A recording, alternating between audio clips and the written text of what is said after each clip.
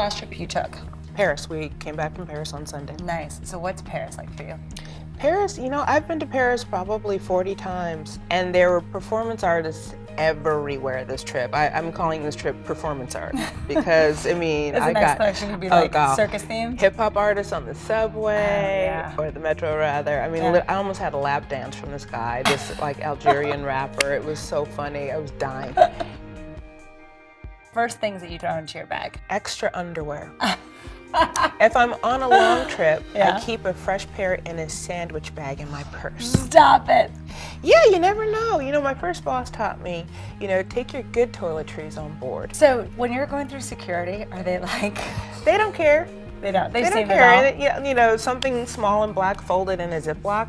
Oh yeah. They don't care. Okay, okay. Well, thinking about you, I was thinking they might be like neon pink or like crocheted black underwear with like appliques. Black underwear. Okay. Simple.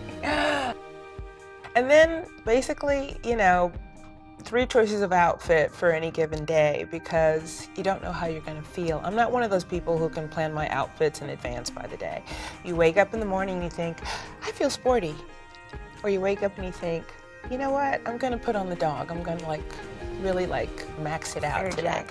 Or you think, I'm going to print mix. But okay, so when you're, for the lowly people in the world, we like to think of you fancy fashion designers having like these closets that are like so well done and you can just pick anything and everything is just wonderful. You really have to like... Some people have that. I don't. I've got like 4 little closets at home that are crammed to the max. All of my luggage is full of clothing. Oh my, red clothing. And I've got those under the bed boxes that I roll out. So when you travel, you have to unpack just random clothing, repack your stuff in. Oh man, let me come over and help you. It's just the giant suitcase that's full of clothes. I love it. Not the one I carry on every trip.